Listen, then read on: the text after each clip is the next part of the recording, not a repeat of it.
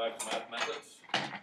And so we actually finished all the material that we require for exam number one, homework number one. Today, as I promised, we'll just solve a couple of example problems, and that will serve as review for the test.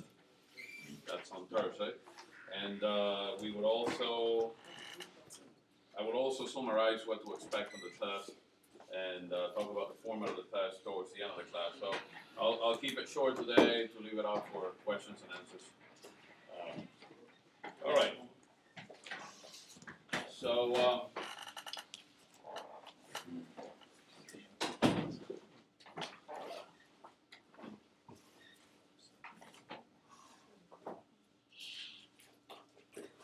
lecture number 9. All right. So let's look at a 2D curvilinear coordinate system example.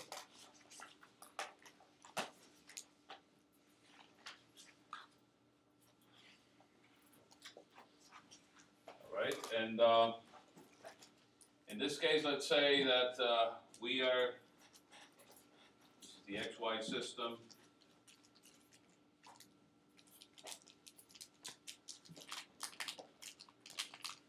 And we want to transform to a system UV that is basically defined by this line,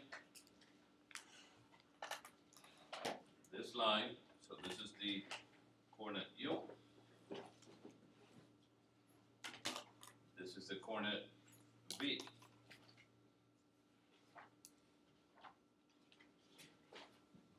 And this line is y equals to x.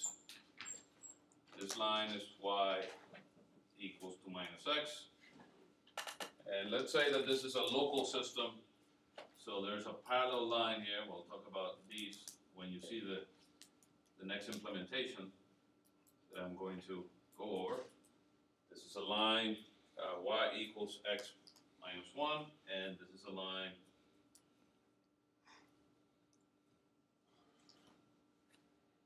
y equals minus x plus 1. So let's say that we want to calculate the area under these, the intersection of those four lines. And in order to do that, what I'm going to do is I'm going to do a transformation from the XY system to the UV system.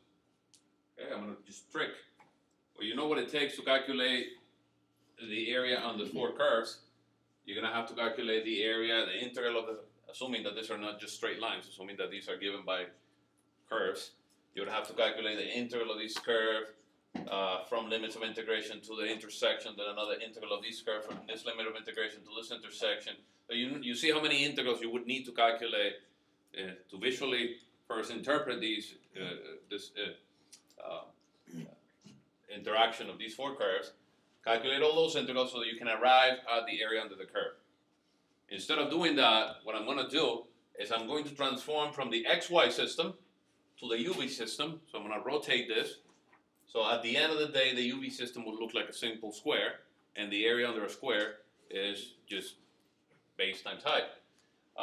That is going to be more obvious on the next implementation, as I mentioned, where we talk about the implementation of curvilinear coordinate systems and, for example, finite element methods. How do the finite element construct framework works under the hood from a XYZ system to a system of localized coordinates. All right. This particular problem has very good applications in thermodynamics, for example, where the area under a curve of four processes can mean the net work, or it can mean the amount of heat transformed or exchanged in a process. And those intersections might be actually cumbersome to calculate, and the area under the curve might be cumbersome to calculate because you need to perform all these integrations. In this case, if you can come up with a transformation that allows you to rotate the system, then calculating the area under the curve is just a matter of calculating the area of a square. So for example, you can transform from this system to a system that looks like this.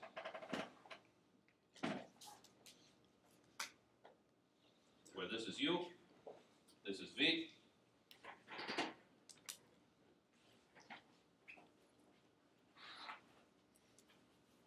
This is 0, this is 1, this is 0, this is 1. And this will be equivalent to the line y is equal to minus x. This will be equivalent to the line y is equal to minus x plus 1. This will be equivalent to the line y is equal to x.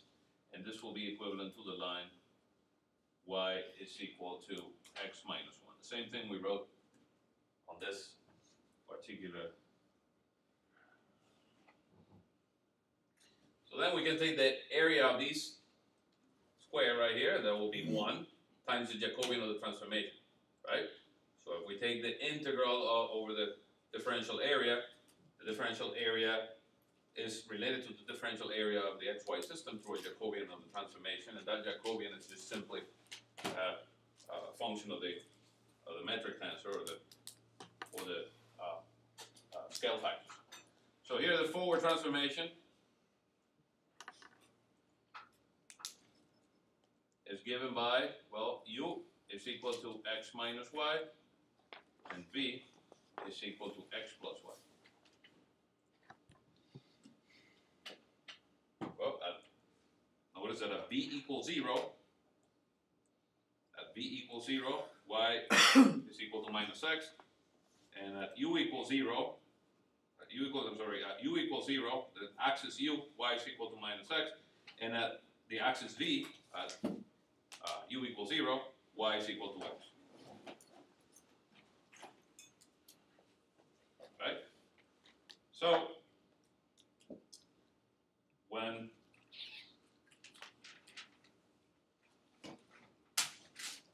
using this transformation, you can solve for x and y as a function of u and v, and formulate the backward transformation, backward transform. And it would be, well, if you add this two, for example, that would be a way of solving it. Like the example that was on the homework, you had the backward transformation, y1, y2, and y3 as a function of x1, x2, and x3, and I asked you to calculate the forward transformation. That would be x1 as a function of y1, y2, and y3.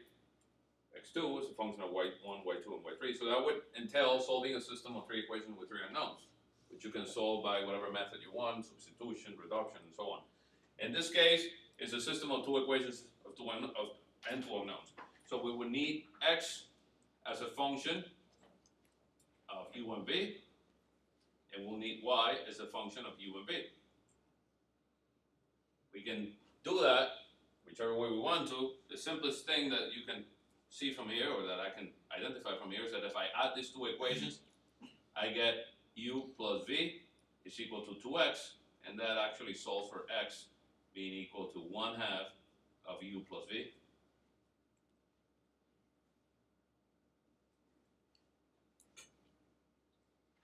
And if I subtract these two equations, I get u minus v, or let's say I subtract the first one from the second one. I get v minus u is equal to 2y. And y would be equal to 1/2 of v minus u. And there is the backward transform. All right. So let's say that we're interested in calculating that area. Let's say that I'm interested in the area, whatever physical interpretation that area is the integral over the area of dx dy. But then I would actually have to impose the limits of integration in the x and the y direction and find the intersection of those curves. And if they were not linear equations, that would be a little bit more difficult. Or I can just do it on the former linear coordinate system, this one, which will be simply the integral from 0 to 1 times the integral from 0 to 1 times the Jacobian of the transformation times du dv.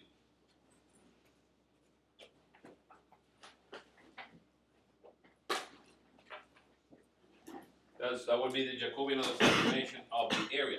And notice that this is not surface area. This area is equivalent to a volume because we're talking about 2D coordinate system. Okay?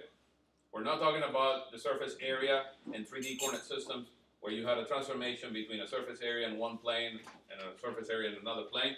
So this surface area transformation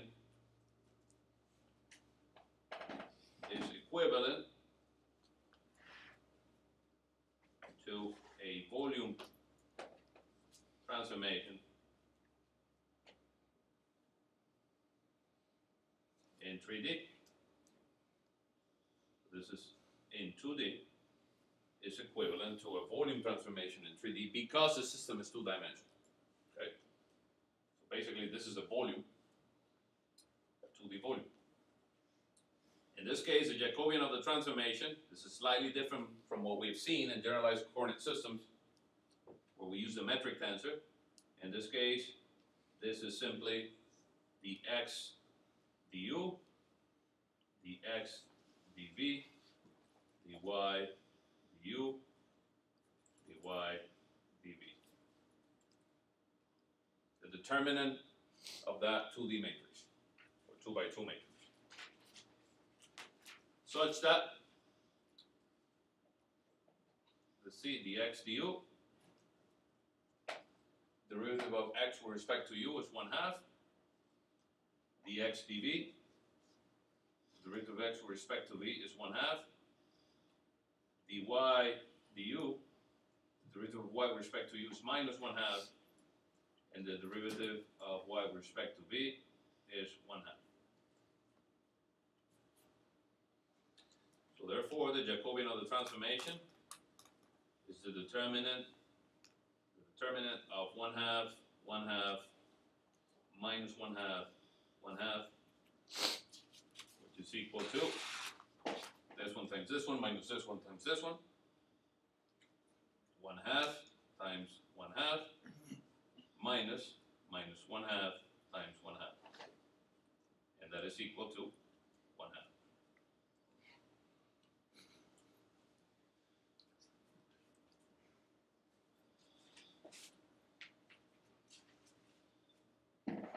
And the area, whatever physical interpretation that has, if these were 4 processes in a thermodynamic cycle, the area would be the work. The area, and this is a PV diagram, X is the pressure, and X is the volume, and Y is the pressure, then this will be the work.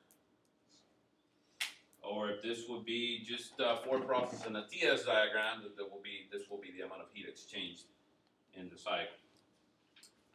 All right, so this will be the integral from 0 to 1, the integral from 0 to 1 of 1/2 du dv, and therefore the area is just simply 1/2.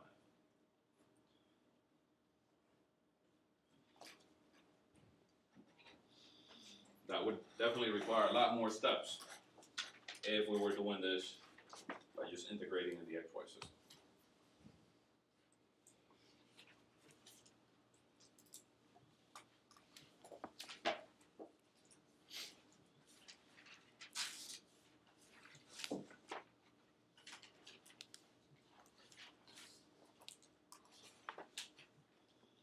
All right.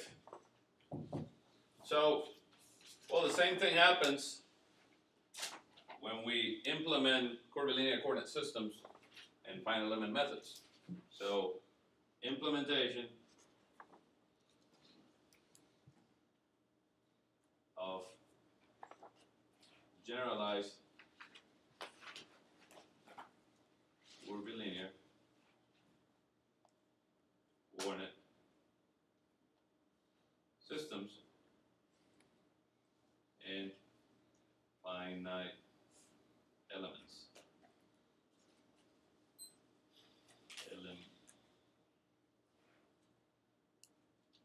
Analysis or methods.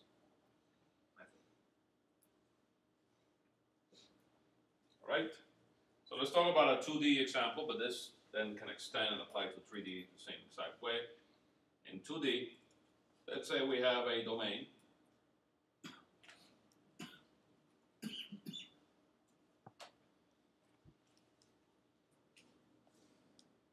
domain, again, it's omega. And over that domain, we're trying to solve a governing equation, let's say for heat transfer, fluid mechanics, acoustics, vibrations, solid mechanics, whatever it is. But we have these complicated equations, differential equations, and what we want to do is just solve them piece by piece. We know that we can use the computer. If we formulate a method that can take this coupled differential equations into a sequence of coupled algebraic equations, and we do so by basically tessellating or polygonalizing the domain. So we take the domain and we break it up in pieces. We triangularize it or break it up into quadrilaterals, whatever it is. We break it up and define with so-called finite elements, right? The whole thing needs to be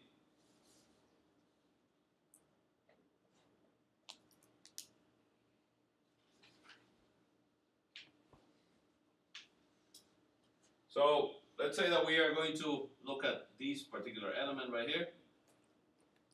And let's say how we implement, let's talk about the fact that we're using quadrilateral elements. The extension of these to triangular elements is actually simpler. So what's happening is that in the global XY plane,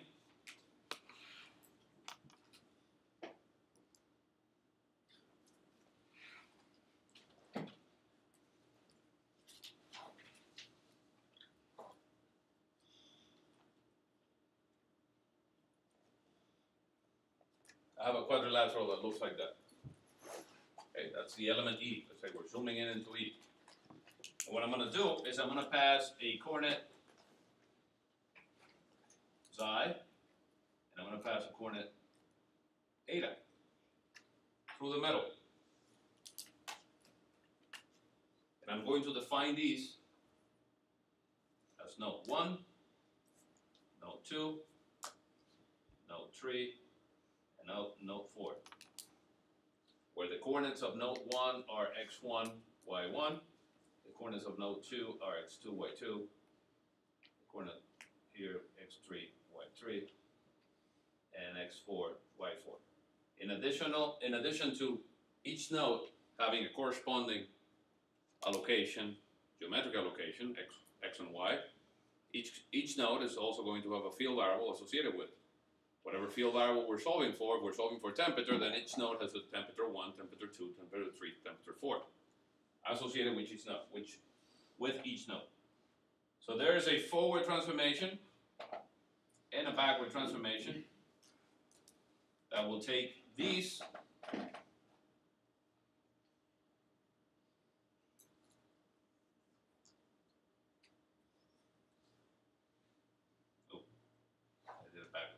this is psi and this is eta.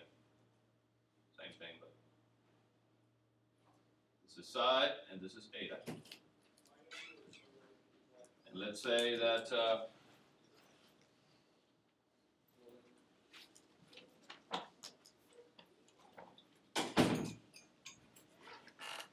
in this local coordinate system,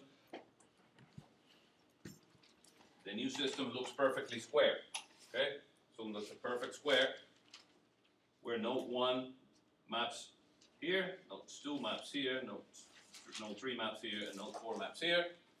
And this is -1, this is 1, this is 1, and this is -1.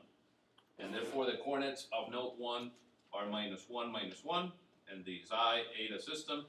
The coordinates of these one are 1, -1, the coordinates of node 3 are 1, 1, and the coordinates of node 4 are -1.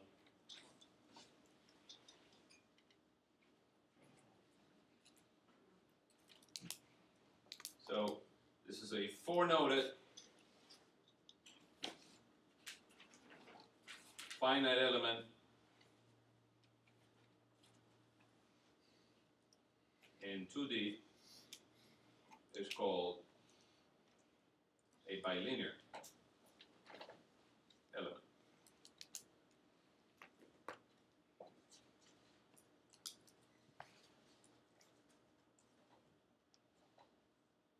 Okay, with forward transformation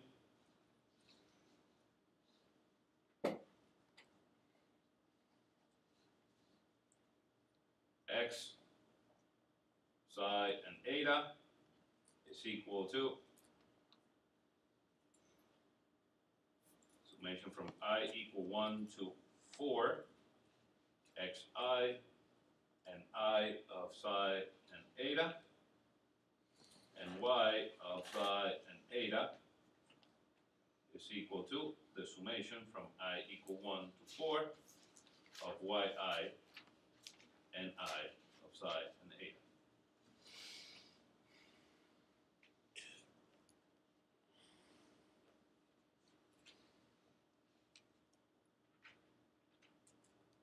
Okay. And this nomenclature for a transformation, although it looks different than the one we've seen for generalized coordinate systems, is the one that is commonly employed in all numerical methods, because it is actually expressed in terms of these n functions, which are called basis functions. The ni of psi and eta are the bilinear basis functions. These are called basis functions because they must obey the following property. Well, the property would be, well,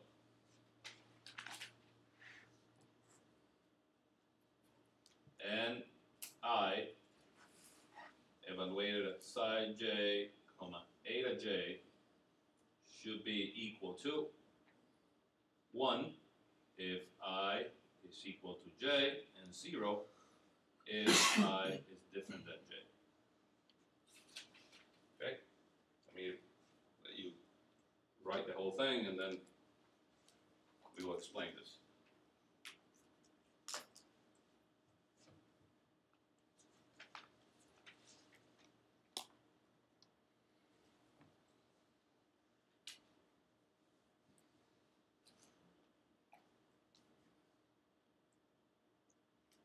Okay? All right, so we're looking for functions that provide us with a local transformation.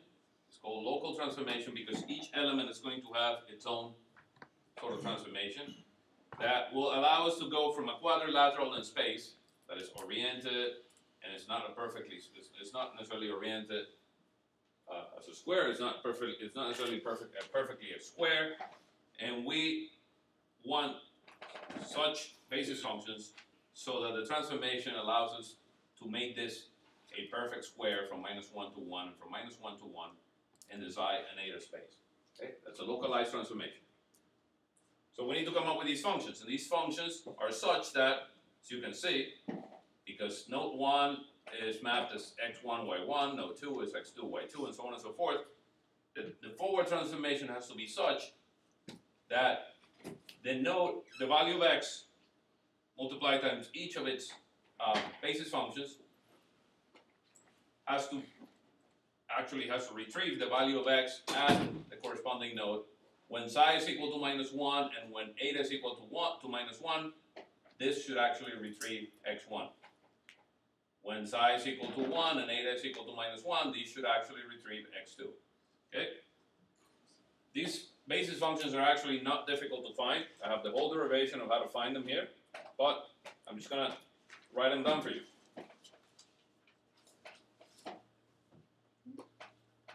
These are the bilinear finite element basis functions for bilinear finite elements are n1 xi and eta is equal to 1/4 of 1 minus psi minus eta plus psi eta. N2 of psi and eta is 1/4 of 1 plus psi minus eta minus psi and eta. N3 of psi and eta is equal to 1/4 1 plus psi plus eta plus psi and eta. And N4 of psi and eta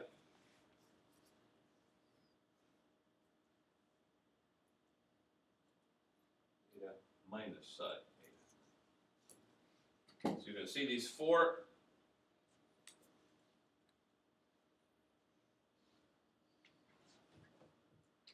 functions are bilinear functions of psi and eta. They're bilinear polynomials that actually satisfy these particular property. Because if you notice, for example, node number 1. Let's verify this property. And node number 1, function 1 should give me 1, and all of the other three functions should give me 0. Right? So node number 1, when psi is equal to minus 1 and eta is equal to minus 1, you substitute psi for minus 1 and eta for minus 1.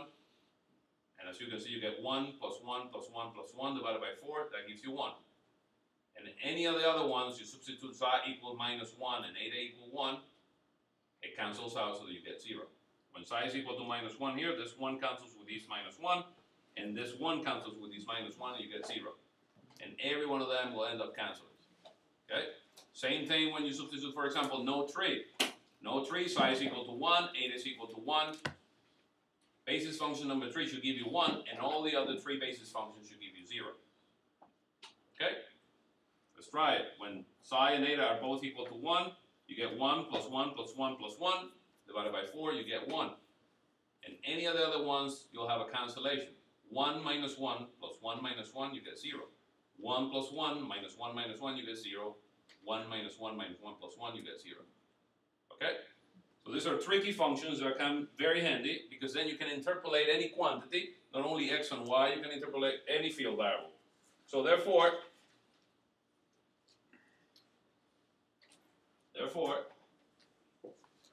notice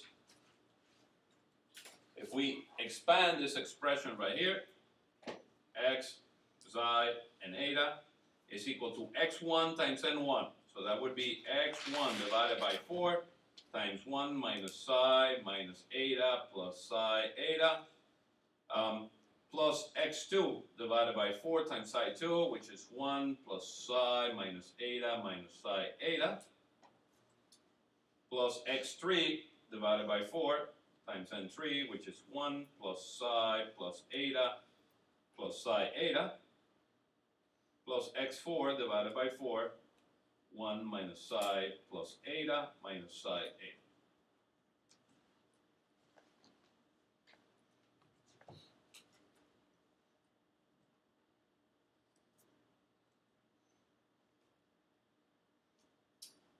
Right?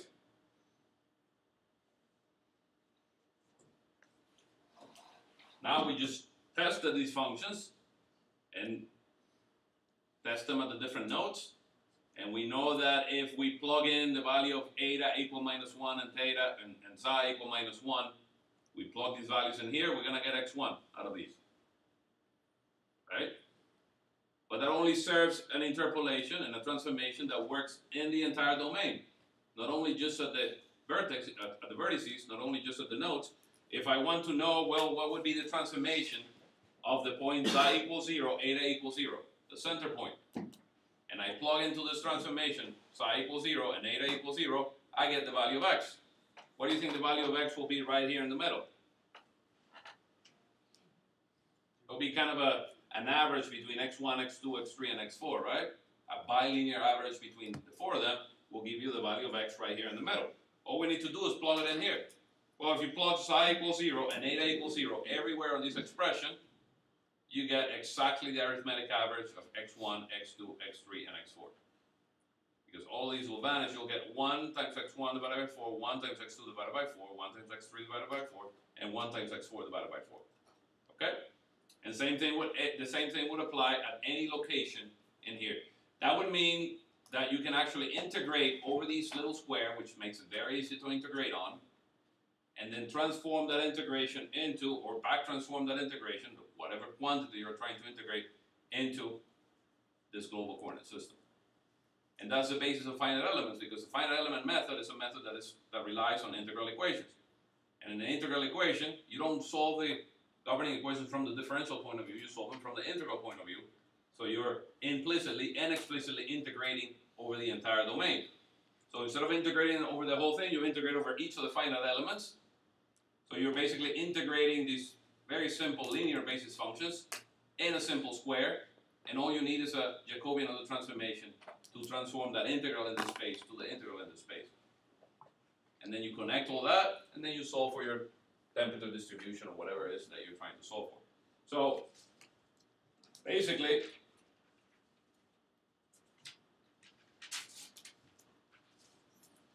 as these basis functions serve to interpolate the geometry to the local coordinate system, that is, let me write it again, x of psi and eta will be just simply the summation from I equal 1 to 4 of xi, which is perfectly defined, it's a location of node, times each of the bilinear basis functions, y of psi and eta is equal to the summation from I equal 1 to 4, yi, ni of psi and eta,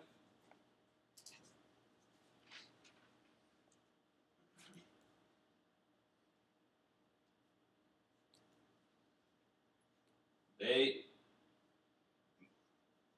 are used to also interpolate the values of field variables to the local system. That is, for example, if you're solving a heat transfer problem, that would mean that the temperature as a function of psi and eta would be the summation from I equal 1 to 4 of temperature at each node, ni, psi, and eta. Same exact basis functions. You don't need to change the basis functions. They're always going to be the same. As long as you define a quadrilateral in space, you can always bring that and map that to a perfect square in the psi eta space. And whatever values at the vertex on the global space will interpolate, will transform to the local space, the values of the vertices on the local space. So at the end of the day, solving, for example, a heat conduction problem is just a matter of not solving for a function. It's the solution of a differential equation or an integral equation is a function. When you use a finite element approximation, you're basically solving for nodal values. And you know those nodal values are locally connected through shape functions.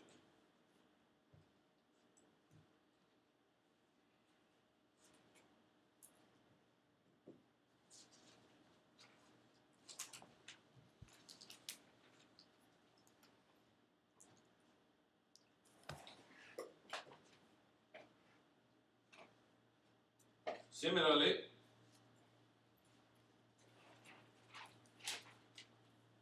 biquadratic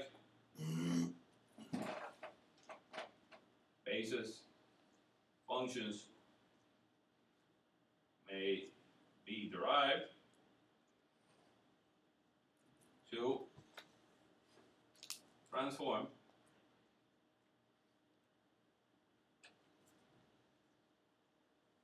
global curved quadrilaterals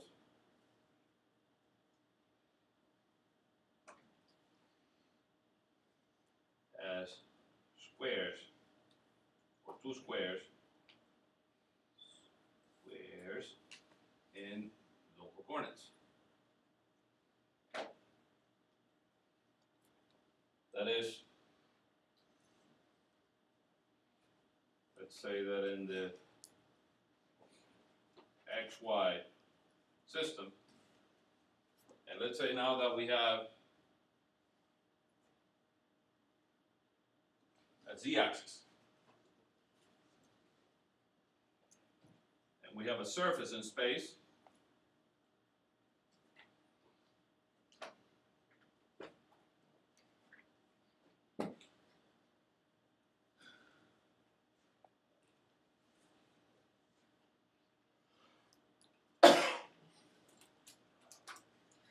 This is the coordinate xi. This is the coordinate eta. Kind of rotating it, but it really doesn't matter. Actually, this will be psi, this will be minus psi. Okay? And let's say that this has coordinates x1, y1, z1. This one has coordinates x2, y2, z2. Coordinates x3, y3, z3. And x4, y4, z4. So this will be node 1, 2, 3, 4, but in addition to that, then I'll define node 5, because I want to represent these curved lines, node 6, node 7, and node 8. And each of those have corresponding coordinates, x5, y5, so on and so forth. And then the forward and backward transformation will result in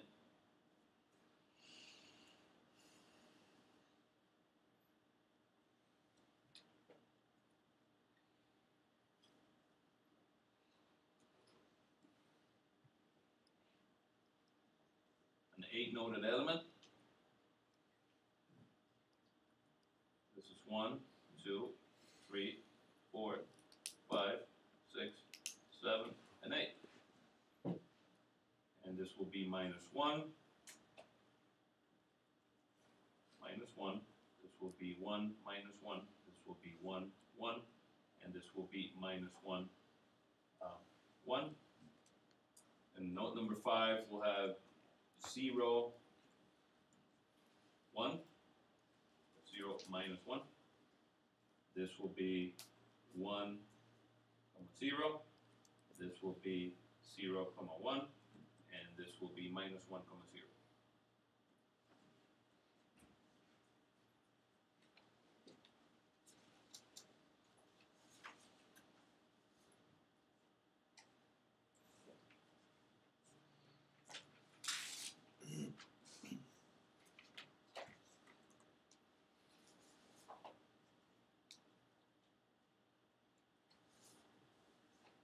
So this 8-noded bicube, biquadratic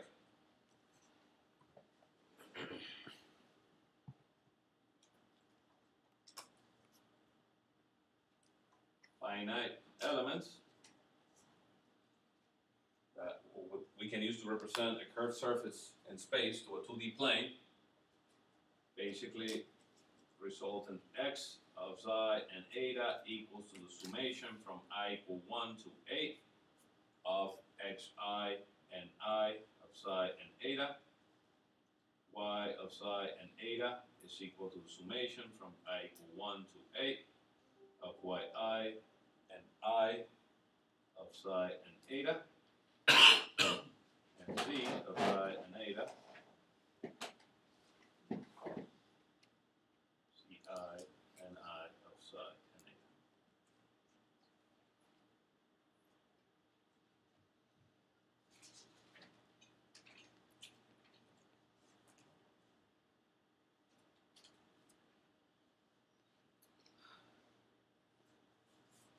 And all of that is happening behind the scenes when you use software that uses finite element analysis, mesh the domain. It is internally building all these interpolations based on these basis functions. And then it needs to solve the equations, which will entail integrating whatever terms as functions of the field variable happen to be necessary to integrate to satisfy some sort of conservation. So, for example, integration of a field variable f of x, y, and z in or on this surface S of x, y, and z will reduce to. So basically, if you want to integrate, let's say, over the surface S, the function f ds, this will simply be then the integral from -1 to 1 of the integral from -1 to 1 of f, which is a function of x, which is in place a function of psi and eta, y, which is a function of psi and eta, and z, which is a function of psi and eta, times the Jacobian of the transformation in terms of psi and eta, d psi, d eta.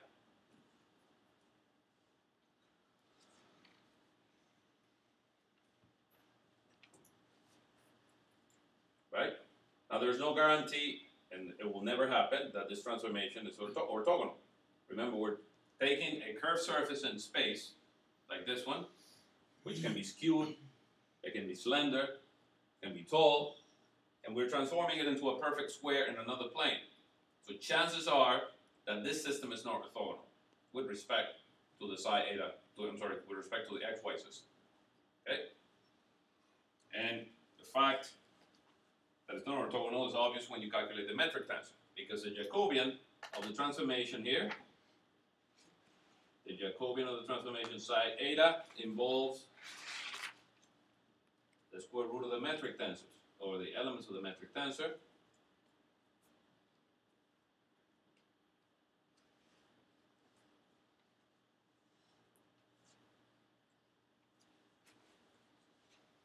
such that these elements of the metric tensor, g psi psi, are equal to dx d psi squared plus dx d psi, dy d psi squared plus dz d psi squared.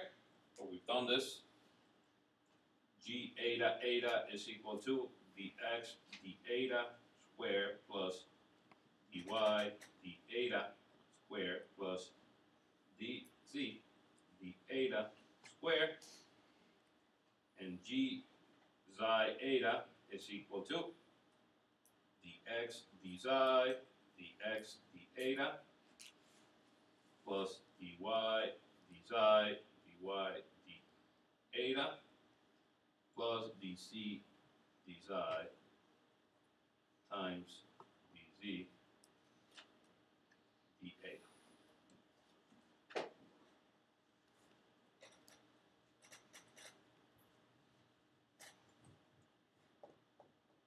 And those will be functions, each of these derivatives will be functions of these basis functions, such that, for instance, dx d psi is equal to, we take the basis function, say that's equal to dx, it's a summation from I equal 1 to a of xi times dni of d psi, psi and eta. Same things, dx d eta, dy d psi, so on and so forth. Those can be easily calculated by taking the derivatives of the basis functions. Now in this case, we have the biquadratic basis functions, which is a group of 8 functions that are prescribed, very well known. That are different from those 4 that we calculated in the previous example, or that we stated in the previous example. All right, so this that I just talked about, this finite element implementation, is just for informational purposes. I'm not going to ask you any of that in the test, so don't worry about it. It's just that a lot of these that happens on the background or under the hood of these software packages that you use routinely has a lot to do with coordinate transformation and calculations of Jacobians, integrations in space, and all of that happens on the fly. Now, years ago, they had the brilliant idea of doing this and especially the fact that this local transformation goes from a global system xy to a local system psi eta that is always bounded by the same limits -1 to 1, which then makes it extremely easy to integrate. Whatever you need to integrate in the space, you're integrating between -1 and 1. And it just happens that numerical integration routines, because you don't integrate these by hand, you don't integrate these analytically. The computer doesn't do that. The computer uses approximation for the integration, like trapezoidal rule. It's slightly different because it uses something called Gaussian quadratures, or Gauss legendary quadratures, or Gauss-Chebyshev quadratures, which are simply evaluations of the integrand at specific points between -1 and 1, and then a weighted summation of that. That's what quadrature rules are. So it actually becomes very easy to integrate anything in a square that goes from -1 to 1, or in a volume that goes from -1 to 1, -1 to 1, -1 to 1, because this transformation can also be easily performed in 3D from a hexahedron to a perfect cube, or even from a tetrahedral, okay, a pyramid, to a perfect cube. So these transformations are very simple, and they become very useful, and then the computer can actually perform these operations routinely on the background and provide results to otherwise very, very complicated problems. Okay, so these are kind of the sort of things that I do, and the follow-up to this class. Remember, this class is math and modeling. Talk about the formulation, talk about the framework, and the follow-up to this class in the spring, which is not a required class, so you don't have to take it, is a class on exclusively on modeling. Okay, so we go over formulations of finite elements, finite differencing, finite volumes, boundary element, measureless methods, local and global interpolation processes, and things of these nature. All right. So, are there any questions? Yes, sir. The stuff that you were just talking about, would that be like when you change your meshing size? Yeah. Anytime you change the mesh size on when you're working with a software package and you change your mesh size, the code internally remaps everything. So anytime you change your mesh size, your count of nodes changes, right? And every cell actually has its own connectivity that's associated with a global count for nodes, and the local count is just 1, 2, 3, 4, or 1, 2, 3, 4, 5, 6, 7, 8 if it uses an 8-noded element. Okay? And internally, it uses the same basis functions all the time. Obviously, the basis functions in 3D are slightly different, but it uses the same principle, same basis functions, same integration routine. The computer is very dumb at doing things that are complex, but it's very useful at doing things that are very simple, very fast. So instead of having it calculate some complex things, you actually mathematically simplify the problem for the computer to solve it as a sequence of very, very simple, easy summation problems over and over and over again. Okay? And then each of the nodes in a finite element problem becomes a degree of freedom, an unknown to be solved for. Instead of solving for a global functional representation of something, like the temperature, for example, the computer is just going to solve, at the end of the day, for nodal values of the temperature, depending on how many nodes you divide the domain in. All right, so are there any questions on this? I want to stop right here and then just basically talk about the exam and maybe answer some questions that you may have about the exam on Thursday. And everything after the exam will shift topics, obviously. We'll start looking at differential equations. And we'll come back to curvilinear systems, because then sometimes those differential equations will have to be expressed in cylindrical or spherical coordinate systems for obvious reasons. All right. So let me stop the recording too. Excuse me.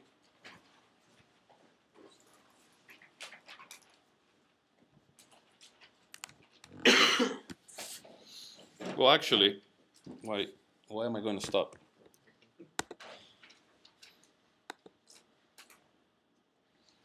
Just leave it like that. I can leave it recording.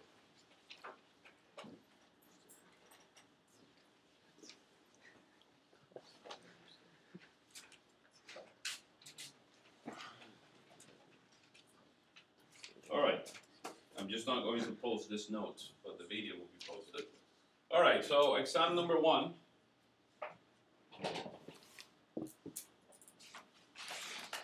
It would be on Thursday, September 24th, right? 2015 at 3:45 p.m. And it would be at LB 171, where we're standing right now. The exam will last 75 minutes. So I'll design it to be solved within 75 minutes or less, obviously. It will consist, it would be open books and notes, including my own notes, which I post already on Canvas, so you can download those and print them, including the solutions, including homework solutions.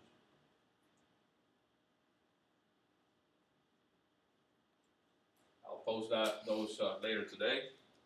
And you can print them out and bring them. But obviously, in 75 minutes, you're not going to have time to review your notes during the exam. So make sure that you're well versed on everything, everything that we've covered, so that you just use your notes as reference for any kind of formulation that you don't want to memorize or anything like that. The exam also allows you to use of computers is allowed. The only thing that I ask for is that the exam is individual. So this is an in-class exam.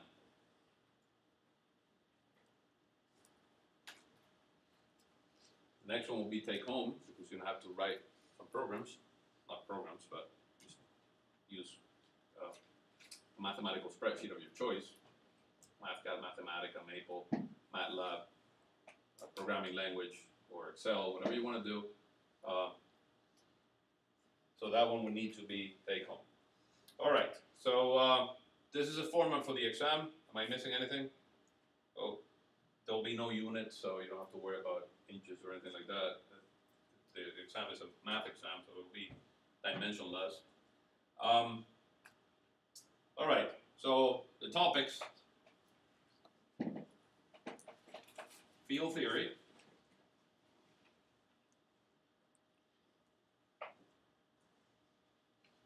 all right, that includes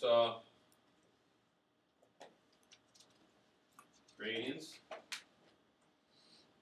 divergences, curl, Laplace of vector fields,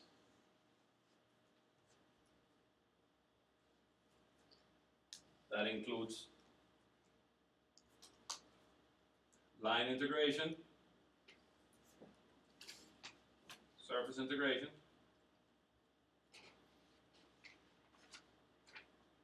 and includes volume integration,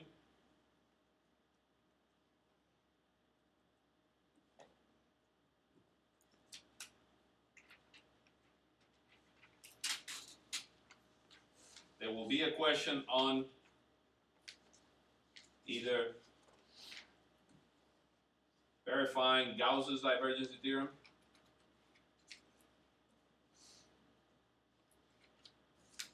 or Stokes' theorem. So you will be asked to calculate both sides of the theorem, so the two integrals, and verify that you get the same answer. So there'll be at least a problem like that. There'll be a problem where you have to calculate gradients and divergences and things like that. And there'll be a problem where you will calculate, you'll use curvilinear coordinates. So calculating forward and backward transforms, differential arc length, surfaces, and volumes. And more than likely, there will be a question where you're asked to calculate is the gradient, divergency, curl, and Laplace in an orthogonal system. Remember that the expressions that we formulated in class for the gradient, divergency, curl, and Laplace are only for orthogonal systems. The rest we did in general. We did in general the backward and forward and backward transformation like the one in the assignment. It was a non-orthogonal system. You can calculate differential areas, arc length, surfaces, and volumes for non-orthogonal systems. But the expressions that I gave you for gradients, divergency, curls, and Laplace are only for orthogonal systems. So there will be a total of 3 problems to be solved, and let's say I'll design it. I have partially designed it, but I'll design it to be solved within an hour, so that you get 15 minutes to at least verify your answer.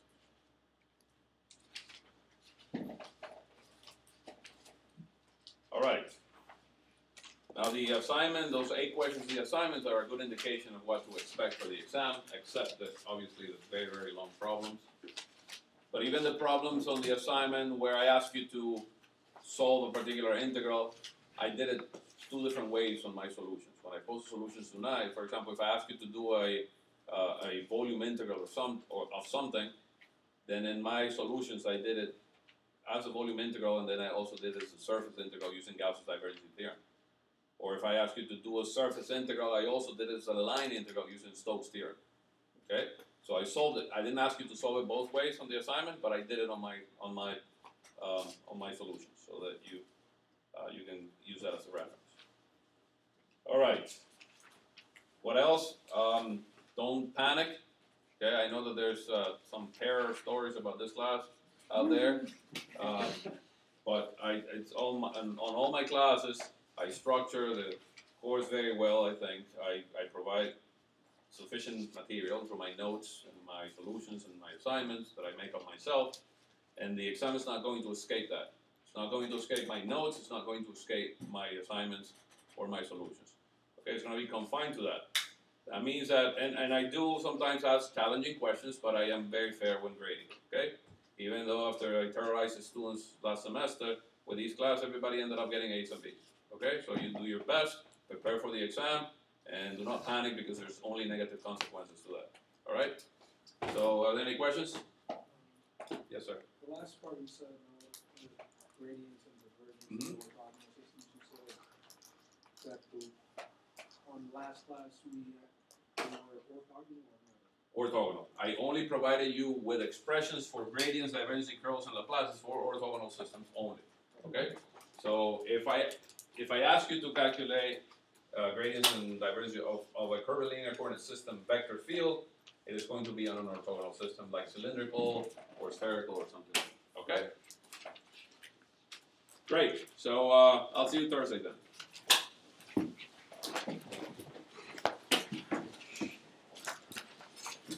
And don't forget about the homework.